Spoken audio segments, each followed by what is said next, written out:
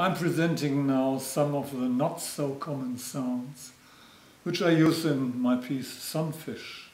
The first is, this is a copper bar, simple stuff, and a cardboard box.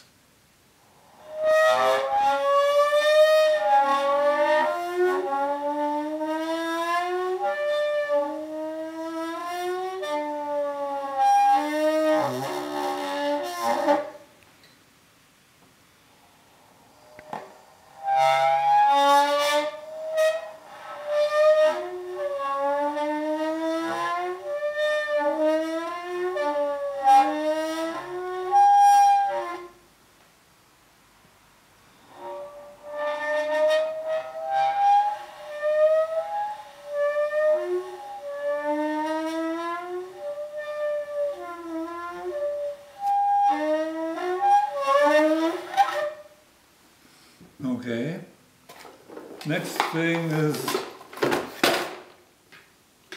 this here. Those are rattlesnake eggs. They have round ones and oval ones, but the round ones are really better.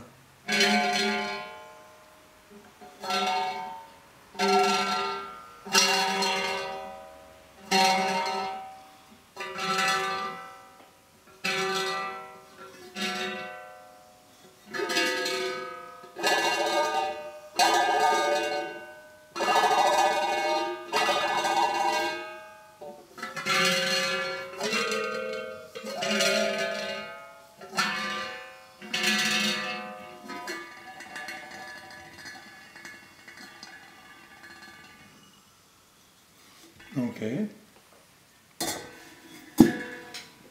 Then we come to the gopi chant, which should have this size, sort of 70 centimeters. And I'm just showing now the vava.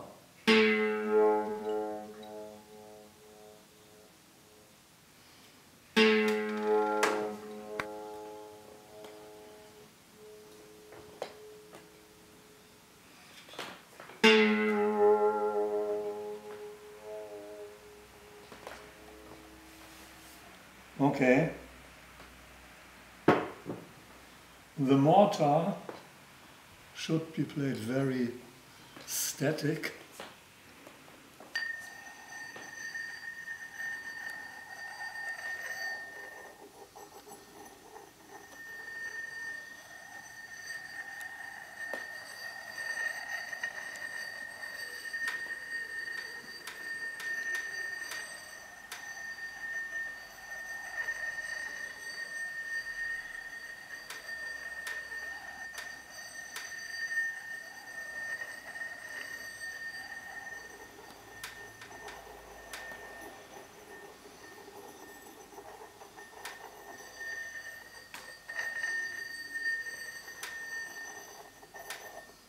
Okay.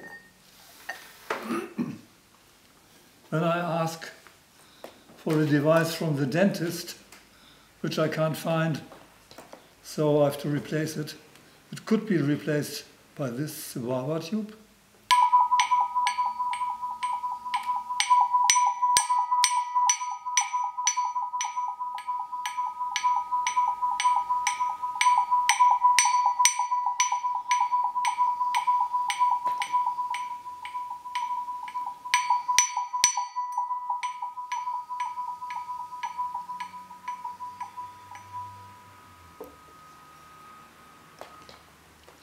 Here's the bird whistle 3, which really should sound very sick and stupid.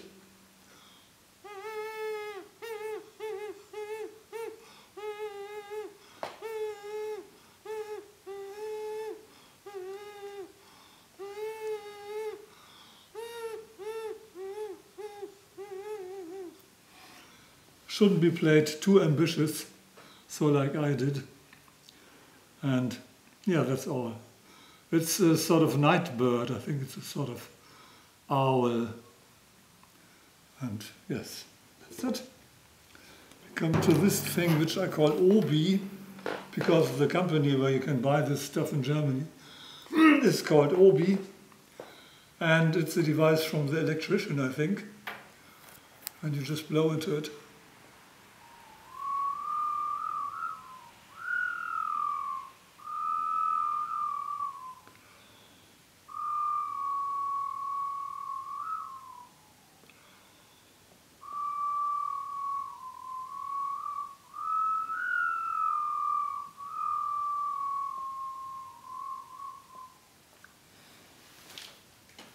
And then the tuning forks on the timpani.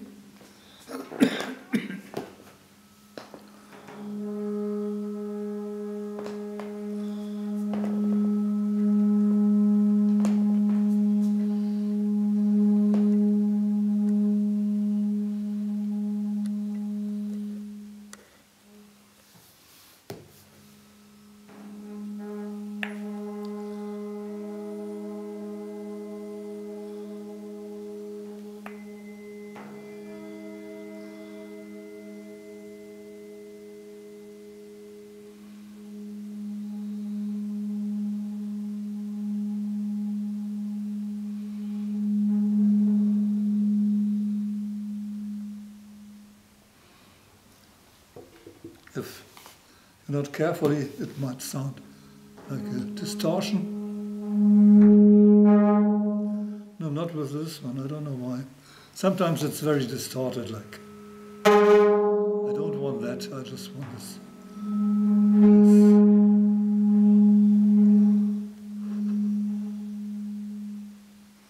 Yes, then the singer in the beginning has to have a bundle of small bottles and stuff, just to give this ticka-ticka, I don't know what, some sort of color.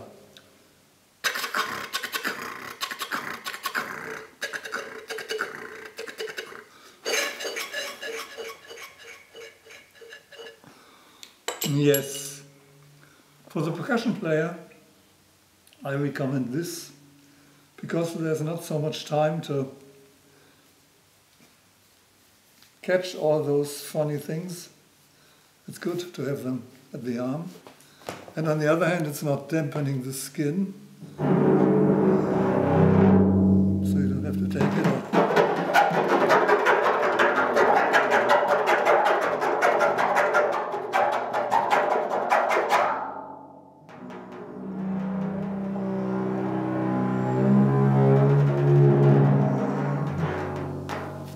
Yes, that's it.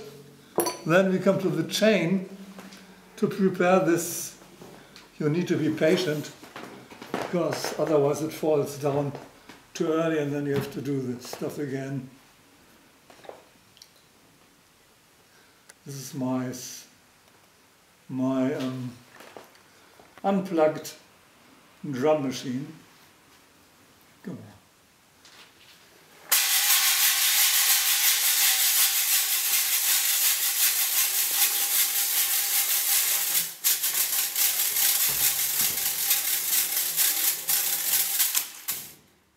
Yeah, not a very regular drummer, but he did his job. This is the end. I call this clock bell. It's from an old clock.